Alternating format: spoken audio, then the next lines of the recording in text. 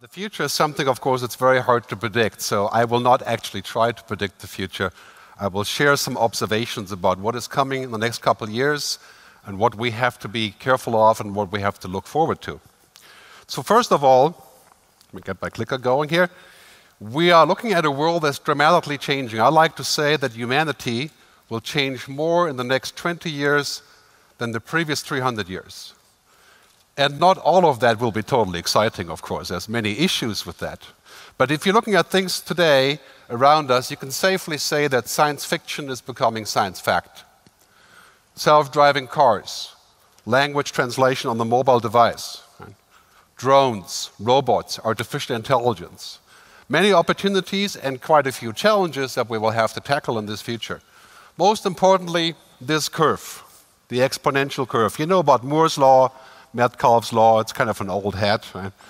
But technology doubling in power every 2 years and becoming twice as cheap, that means now we're at the takeoff point on this curve. So it's a very important thing to notice that in the beginning of this curve, you actually don't feel it changing, because when you double 0.01, you still have nothing. Right?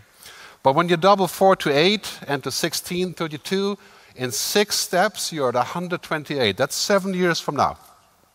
If you have kids today that are roughly the age, say 25, when they have kids, it's quite likely they will never drive a car that does not have a computer in it to drive it for them. They may never know what a CD looks like. They may not know what a book looks like, which is a scary thought, because I write books, right? So it's kind of a good thing to have books. But we're looking at a world that's at the takeoff point, and this is why we can't afford to wait. I'd like to say that wait and see means waiting to die. Because technology is now so explosive, moving so quickly, that we really have to know how we approach this. Just look at the way that we're always on, connected, interconnected at high speed, how much money and time is being spent on the Internet of Things. Right? This is really impacting how we live, how we transport things. Artificial intelligence, künstliche Intelligenz. Right? This is something where we have to say, well, mind-boggling idea that computers can think, right? Thinking machines? That's kind of a strange thought. Obviously, they will never think like we do, right? But hopefully they'll do something meaningful to make our life easier. And of course, this is really impacting business to business now in commerce. This is not just geeks and kids on social networks, right? This is impacting everything across the food chain: logistics, supply, procurement, environmental control. So we're looking at the future where this curve means exponential data. Data is the new oil. You know, that saying is 12 years old. It's finally true. The most powerful companies in the world are companies that deal with data. I have a slide on that shortly. Intelligence, machines that can help us think, the sort of convergence of man and machine. There's lots of ethical issues that we'll have to tackle on this. It's by no means finished, a finished discussion, right? And then ultimately the question is, what is the human purpose? Right? How does it serve us to be happy? Right? Technology should serve us, not us serving technology. Very important thing to remember in the future, that everything that we do has to be towards that goal, right? Providing a context for humanity. But I live in Switzerland, so I pick a cow, right? The cows are getting connected in Switzerland. And you know why? Because they want to figure out when they're eating, how much they're eating, where they're going to, and so on, making things more efficient, more transparent. And then, of course, we have this syndrome, I would say, that basically we're never offline, right? In fact, you could simply say that offline is a new luxury. So when you go away and you're offline, you're like, oh God, you know, I can finally disconnect. It's the opposite than it used to be. Cars that speak to our garages, and of course drones bringing our pizza. On that, I wouldn't be sure, both about the pizza and about the drones, but we'll talk about that later. Everything is becoming connected and smart. These days, if you want to start a new business, all you do is you take the current business, you put smart in front of it, right? Smart farming, smart cities, smart transportation, smart media, smart entertainment, smart medicine. It's exploding.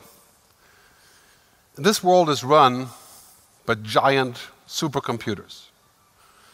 Many companies already have machines that are 1 million times as powerful, 40 quadrillion calculations per second. the most powerful computer in the world. That's 4 times as much as the human brain. And companies who do this, you can see the chart here, they are the data companies, right? They're companies that used to be the oil companies, the most powerful companies in the world, and we fought wars for oil, of course. Right? Now it's the data companies. Look at the usual competitors. Alphabet, of course, is Google, right? So these companies are also going to innovate the space of pretty much anything, anywhere, anytime. This is why it's important to look at what they're doing. Artificial intelligence, machines that can tell us what to do next. Augmented reality, virtual reality, the Internet of Things, right? The connectivity of devices. And this is what we get. Right? Becoming as God, some people would say. I'm not religious, it's kind of a strange discussion, right? But we're becoming superhuman, in a way. Right? We can use technology to do things that were impossible. We can have a team of 2 people do something that used to be 1,000 people. And then we have 500 people working on new jobs, for example, operating drones that didn't used to exist. People ask me about this all the time. Will there be new jobs? There will be new jobs, right? Maybe not as many as we would hope, different discussion. But quite clearly, this is a world that we're going to look forward to. And really what happens here is something that you may experience when you use your e-book reader. I travel a lot, so I notice I've bought 10 times as many books on the e-book reader than I bought in print. Right? And I have the queue of my books is like 287 books. Right? I would have never bought that many books in real life, but we're going on this transition from physical to digital, and it impacts cars and transportation and tourism and telepresence, pretty much in this order. Okay. Anything that has happened in the music business, I used to be in the music business, in the media business, and anything that happened in music, for example, or films and television, we're going to see in the other sectors. The changes will be gigantic and new opportunities, and of course, transportation, mobility, logistics is right on top of that list. Right? Who would have thought 6 years ago that every major car company in the world is working on autonomous cars, shared cars, electric cars, of course. Right? And some people are saying that this would be optimistic, of course. In 5 years, we may only fill up our electric-powered vehicle once a month. Right? Imagine the difference in behavior. Right? Mind-boggling change. Go back to the music business for a second to tell you what happened when you're not in time, right? When you're refusing to actually acknowledge what is possible. When I worked in the music business, I used to be a musician and producer. I actually sold records, the round things, plastic things, right? Now, of course, you know that the music business is all about streaming. And the record companies, in their wisdom, said they don't want people to stream because they will make less money. Right? And you see on this curve what happened here. The new music business is not Sony, Universal, Warner, right? It's Apple and Spotify and YouTube and Baidu and Facebook. Right? There is a new business, but you're not getting it. And that is something we want to avoid if you're in business. Right? We want to be able to preclude the kind of thinking and not be disrupted and diminished. So in this wave of disruption, the first wave really was media, phone calls, and of course computing and data. Now on top of that wave is transportation. Down here we have the military, defense, and of course government and insurances and so on. And really, it's a mind-boggling time to witness the change of digital transformation of transport and mobility. And I think the B2B sector will be first to drive this because of efficiency, better services, better relationships with customers, new possibilities. So I really look forward to seeing that later. But I think the key to future success of this is to create powerful platforms. The most successful companies in the world today, they're all platform companies, and there's sort of a term people use in America called platform feudalism, right? Which in many ways is not all that positive, but you can say, what have they done? They've become indispensable. Right? They create new ecosystems, and you can say many things that we don't like about Facebook and so on, but powerful platforms, and I think this is the key for the future, is to invent platforms of logistics and of cities and smart transportation. I look forward to seeing that in place. One thing that's happening here quite clearly, So in this world, we're moving towards a new ecosystem, a new logic. Think about the things for a second that matter most to you.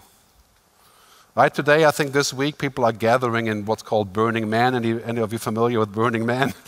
This big event in California in the desert. I don't know why you would go to the desert for this, but people do. And this is about the experience. People want to have experiences. And the more digital we are, the more we want the actual experience, the experience economy. This is very important to realize for business, because we're moving in the world from commodities to goods, to services and experiences, providing experiences. And that's what we have to do to be successful. I'll give you a couple examples, and I think it's quite obvious to see that providing experience is actually pretty difficult because it involves an ecosystem. Take these guys. Anybody recognize this? This is the bar on top on the 380 on Emirates. They have a bar there, and even though I don't use the bar because it's not actually good to drink much when you're flying, as I'm sure you're aware of, right? But it's a meeting point. Right? It's an experience. And then, for example, Emirates makes it possible to check in 48 hours before you fly rather than 24. And we can be lucky if 24 hours would actually work at Swiss Air, for example. But I have to say, I still like flying Lufthansa and Swiss, but at the same time, the experience, right, is just different. So what would that be for transportation? For the driver, for the customers, for the city, for the citizens? That's what we have to look for. And this is where the innovation comes in, where it's all about creating an ecosystem that makes sense. Right? The key word here is liquid. You know, if you're going on a social network, whatever you're using these days, it's a liquid experience, right? It just goes boom, and you've shared something to all your friends and back, and it's instant, whatever service you're using.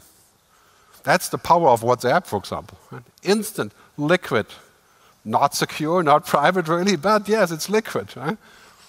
And this is really what we want. We want liquid experience. Why would we accept a service that is not liquid, that is completely different than anything else that we're doing? That requires a different kind of technology to be used. And it's interesting to see that the companies who are doing this, as many bad things that we can say about all of these guys, right? They have an entirely different paradigm. Right? Airbnb owns no hotels or real estate. Facebook is the biggest media company, owns no media. The biggest taxi company, Uber, owns no cars. And the biggest, most valuable retailer, Alibaba, does not have any inventory. What does that mean for our future? Well, it means that we have to be ready for some serious changes, to think about how we can become ecosystems and platforms. This is one of the changes, voice control. We've talked about this, right, talking about exponential. We talked about this for the last 20 years, never really worked. But now, just right now, computers are about 98% there in understanding natural language. And that means about 34 languages, not Finnish or Swiss German, but pretty much anything else. Right? You can speak to a computer like you speak to a friend. In fact, some people think that computers become our friends. Right? I would challenge that. But anyway, we can speak to our computers. And very soon we're going to stop typing. This is only a year or two away. Imagine what that means, for example, for delivery of goods. Right? Speaking to the computer says, hey, I've got a problem, do X, Y, Z, right? Or order something, or instant updates. Right? You've seen, of course, a couple of services that do this, really, but the bottom line is, what we've seen in the last few years is like 0.01 on the exponential scale, and now we're at 4. I can guarantee you that your kids in 5 to 8 years will not even know what an app is. Right? They'll just speak to whatever they have, like they speak to a person. Right? Intelligent digital assistants. And if you're looking at the growth here, this is already an understatement. Right? I mean, it's going to change the way of driving, of transportation, of cities. Right? The past is going into the rearview mirror. We're going high speed, warp drive into a future that we have a hard time imagine sometimes. One of the challenges is this one. Right? People, humans, are not exponential. We are linear. Right? We are not going to grow like a computer. We can't put more memory into the slot. Right? We have 10 quadrillion processes per second we can do. We're not going to do 100 quadrillion. Right? So what will we do in the future? I think many of you are asking that question. I get it all the time. What will humans do in the future if the machines do all these things? Well, the bottom line is this, really great little clip here from IBM. We're going to move up the food chain. We're not going to compete with computers on data and information. We're just not. Today, you kind of can, because computers aren't that smart yet, but they're getting there very quickly. We're moving up the food chain towards intelligence, knowledge, and ultimately a kind of wisdom, right? Something that only people can do. When I meet you out in the hallway by accident, you know, it takes an average human 1.4 seconds to evaluate the other person. And that's without saying a single word. Computers are a long time away from that. We're going to need those skills more than ever before, and what's called emotional intelligence. Right? People don't buy stuff because of computers and fancy algorithms or whatever technology, right? They buy stuff because of relationships. Right? It's very important to keep that in mind for the future. We're going to need a really clever combination of algorithms and technology, which you're going to see today. And without that, I think the future is pretty grim as well. But then we also need this, I call this sometimes the androrhythms, right? Like the algorithms, the human things.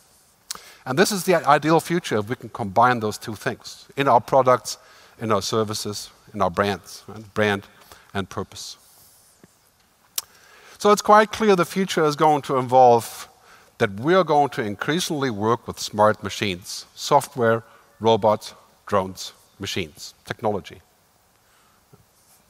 I think what it means for us is that we can give up on the routine work, on the things that we could give to machines, and focus on those things that are human only.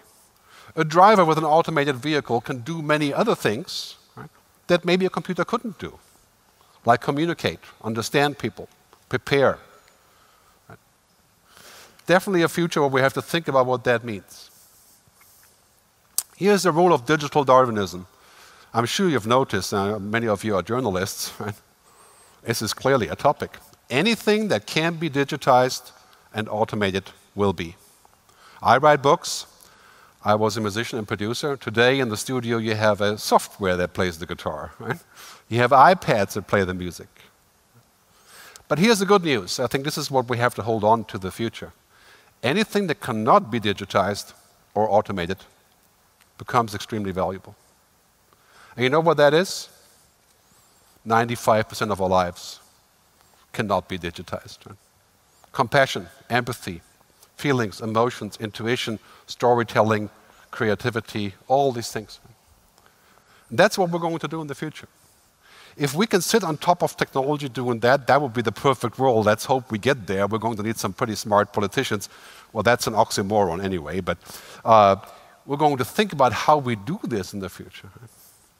As Kevin Kelly said from Wired magazine, computers are for answers, people are for questions.